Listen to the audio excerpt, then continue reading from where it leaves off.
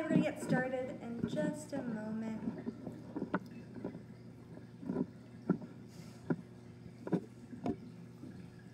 Hi, welcome everyone. Today I'm here at Seacliff State Beach. I am Pravina, and I'm here to teach you about this really special California state park. You might have noticed in the beginning of the live stream that we have that really large concrete ship at the end of the pier, and we're going to get to learn all about that and the role it plays in the ecosystem today and why it's important to leave it there. So we're going to give it maybe another 30 seconds to see if viewers are going to join.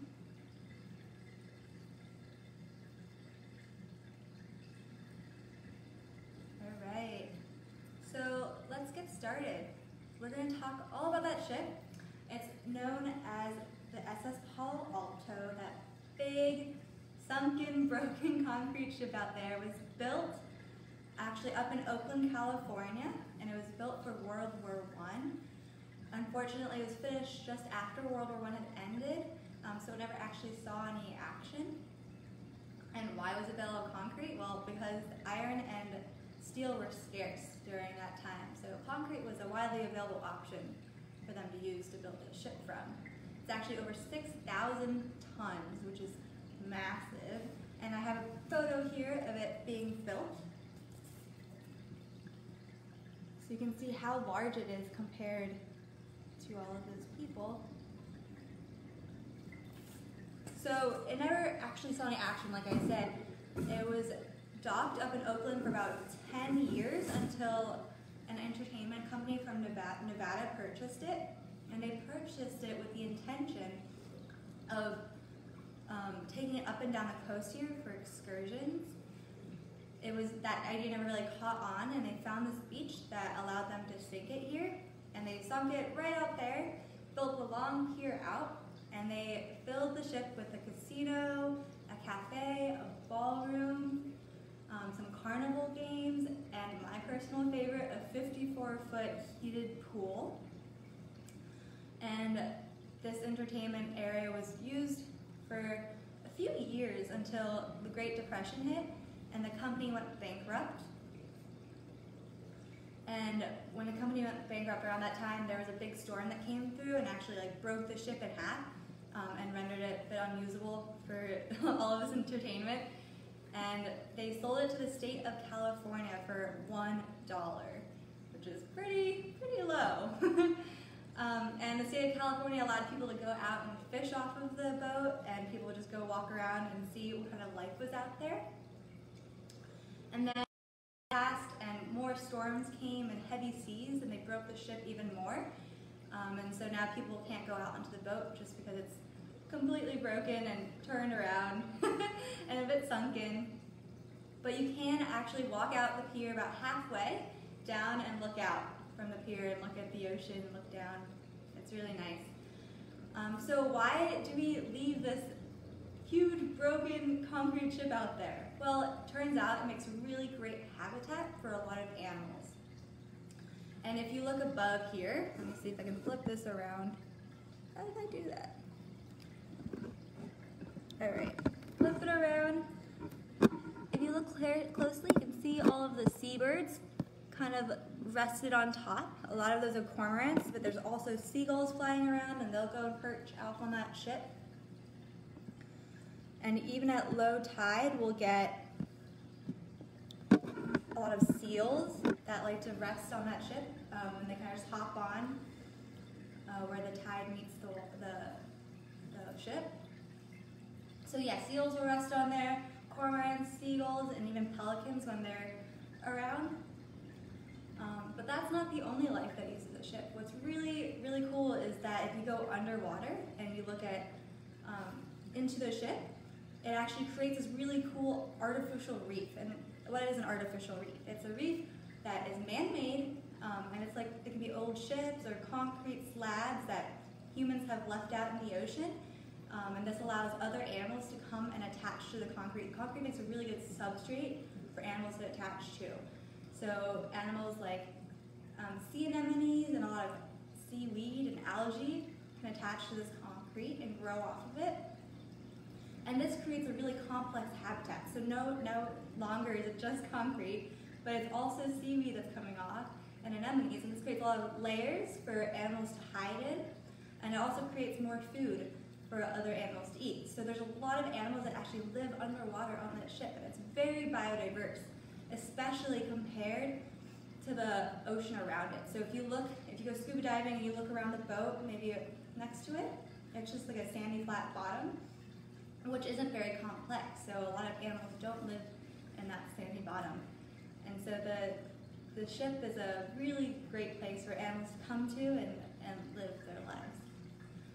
And we have a lot of invertebrates that live on the ship. So there's like fish, but there's also animals that don't have a backbone, and this includes crabs and sea urchins and sea stars, and my personal favorite, nudibranchs, which are also known as sea slugs. They're super cute. I'll show you a picture later.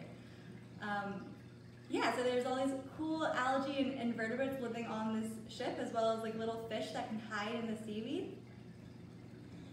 And barnacles and mussels and tons of great animals. So we're gonna dive on in and look at some other animals that I have here in our tank that we can actually find on the ship out there. So I'm gonna turn you around and we'll have a look at our tank. So this is our tank here at Seacliff State Beach Visitor Center. You are all welcome to come check it out when we reopen. We have a sea star, some red algae, it's a better view of it. We have this really large anemone, and we have some teeny tiny anemones. There's pink ones. We've got a sea urchin in there, got a few of those. And we do have a hermit crab somewhere in here. So, oh, and there's other sea stars back there in the filter. So we'll start off talking about what creates this really great habitat on the concrete ship. We have all this red algae here. It's very dense, and that there's a lot of opportunity for animals to hide in this algae. And this is what creates that complex habitat that animals can live in on the concrete ship. So it's not just concrete, but it has all of this algae coming off and growing off of it. You can see that it's just attached to these rocks right here. And yeah, the algae is growing off. This is great food for a lot of animals that we'll get to talk about. And that red algae is not the only type. If you look closely here, you can see that pink coralline algae, and that's an encrusting algae. So it actually leaves this calcium carbonate structure on the rock, and that creates a really great base for animals.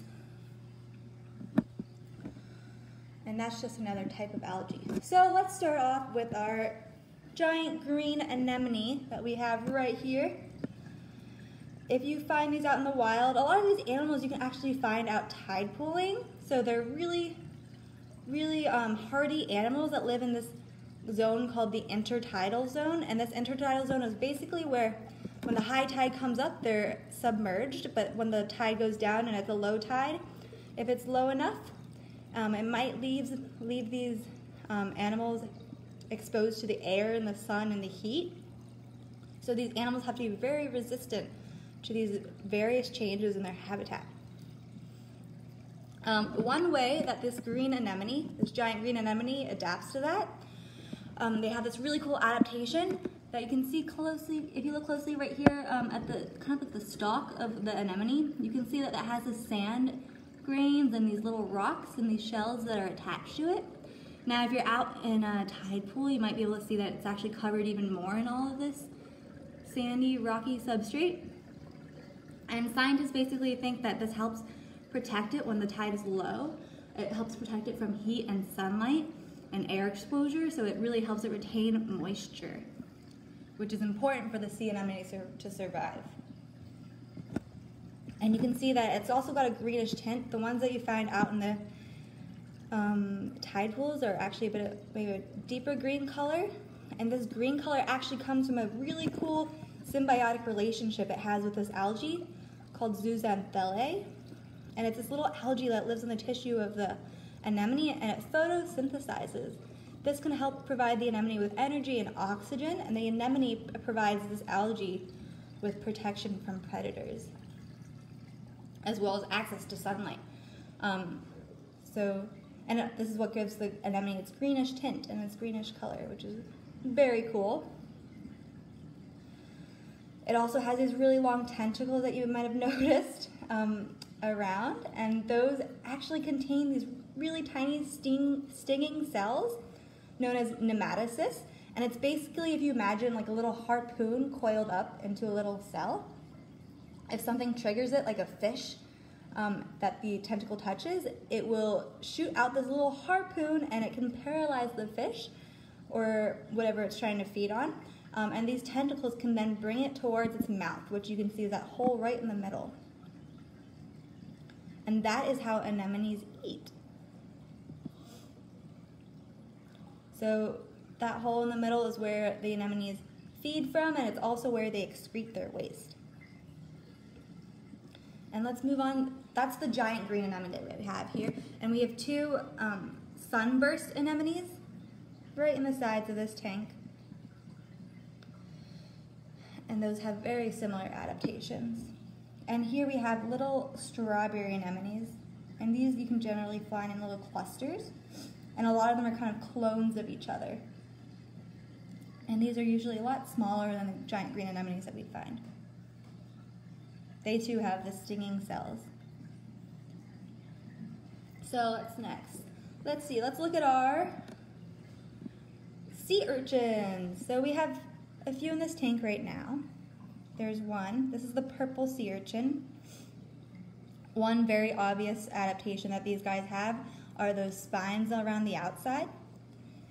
And those spines help the urchin stay protected from predators like fish, and also the adorable sea otters. And you can see that it's actually got a shell attached. The shell that it's like kind of suction cupped to its body. This one also has another seashell. This can just help it with more protection from predators. And the way they actually hold this shell to its body, and also how it moves, is that it has these things called tube feet. Sea stars have very similar tube feet. Let's go to this tank right over here. You might be able to see it better. There we go. There's a bit of glare. So those tube feet that you can see it moving, there we go. You can see those tube feet swaying in the water current. Those actually help it move around, and it's actually got them all over its body. And that big shell that you see, that kind of is the body of the sea urchin, that's called the test. So those tube feet are all around the test of the sea urchin, and they not only help it move, but they can also help it move food towards its mouth, which as you see is right on the bottom right here. That white dot, you see, you can kind of see the little teeth-like projections moving. That's known as its Aristotle's lantern. And we've actually cleaned one of our sea urchins here. It recently passed away. So we have this cleaned sea urchin right over here. And here you can see the test, which is the shell of the sea urchin. It's got little holes. You notice those little holes? And that helps water flow in and flow out for its gills. And this is where the mouth would be, is this larger hole on the bottom. And here is the Aristotle's lantern, which is very awesome. So these 5 tooth-like plates kind of come out from underneath. So they come out from this hole right here. And this black tip is what we were seeing on that sea urchin in the tank. And this is known as Aristotle's lantern. And it's got these 5 plates. So not only does this help it feed, but sea urchins can actually dig into rocks as well. So if you go tide pooling, you might see that these sea urchins have dug their own little hole out in this rock.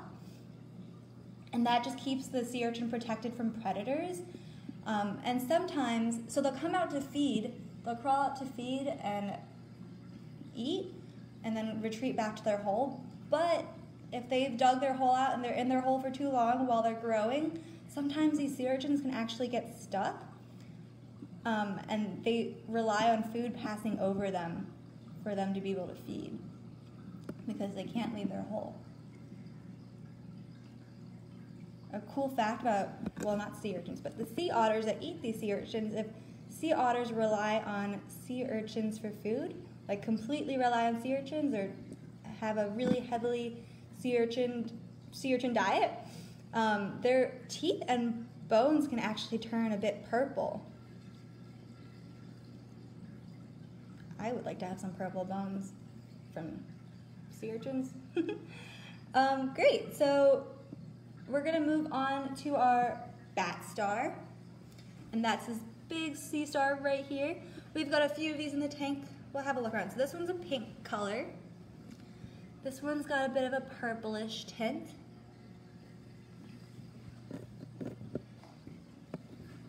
This one's a bit of a lighter pink.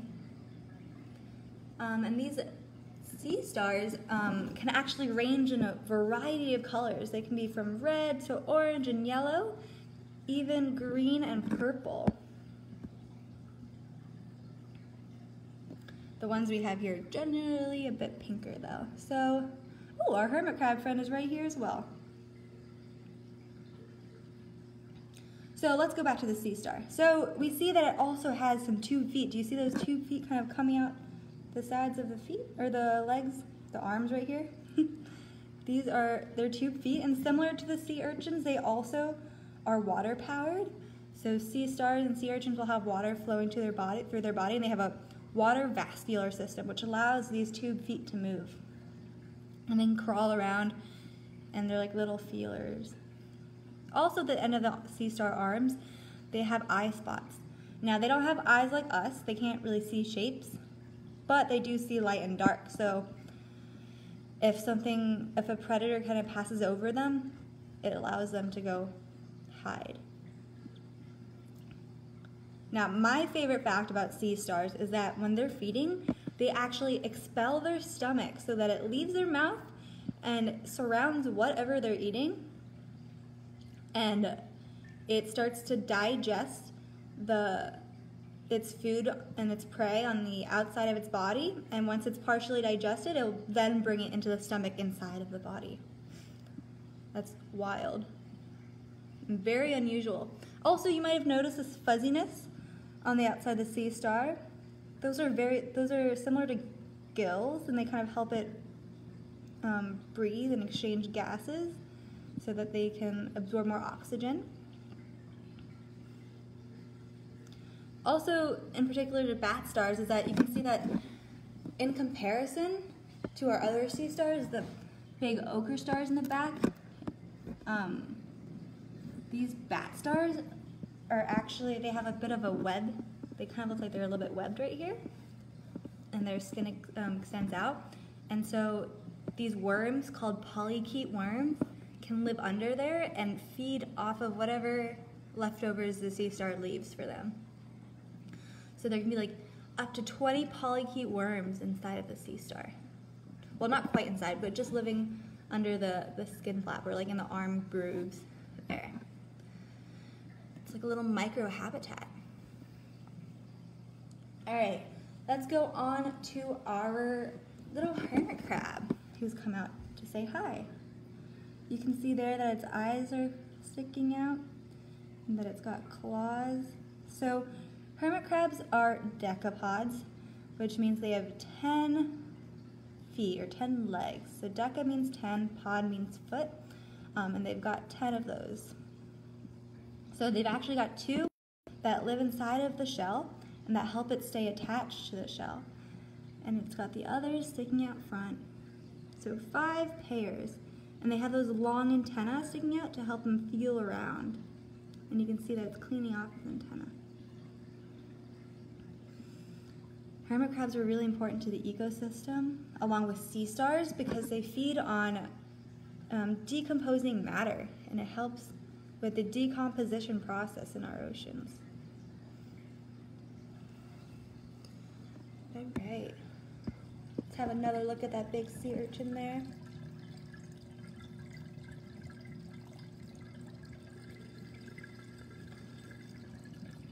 going to be all for today, folks. Let me see if I can clip you back in here.